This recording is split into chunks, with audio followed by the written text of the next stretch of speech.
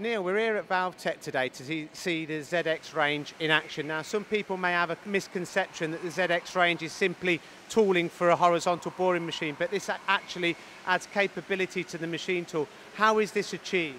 Right, yeah, that's exactly right, Gio. What the Cogsdill ZX system does, it allows you to produce operations that you would normally put on a lathe on a horizontal boring machine. So effectively, you're changing your horizontal boring machine and giving that turning capability?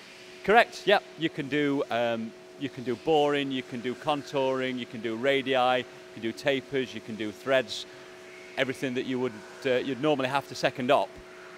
You don't now have to second op it. Once you've got a Cogsdill facing and contouring head, you can do it on a horizontal boring machine. I can see loads of advantages of this: less tools, less setups, keeping all the dimensions true to each other, the concentricity. So my question is now, why isn't everyone using this technology? That's exactly right, Gio, and you touched there on tooling. The facing and contouring heads, or the ZX range from Cogsdill, allow you to do multiple operations in one setup. So, for example, if you've got a component that's got, say, 4 bores on it, you would need 8 different boring bar setups. So you need roughing and finishing for each of the 8 bores, plus if you've got any chamfering to do in between. So you've got quite a lot of setups there that you can do away with and use in one setup with the Cogsdill ZX range. Is it simple to interface to the machine? Yep, very simple. It's just a simple bonnet that bolts to the outer spindle. This makes it then modular, so you can use any one of Cogsdill's heads on that machine.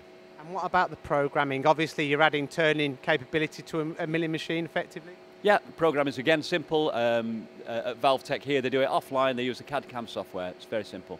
Now, anyone that's watched this video that may be interested in this technology, how should they get in touch with you, and what's the process? They can get in touch with us via our website at www.cogsdill.co.uk or via phone or email, and we'll send an engineer out and have a look at the application and see whether it's the right thing for you.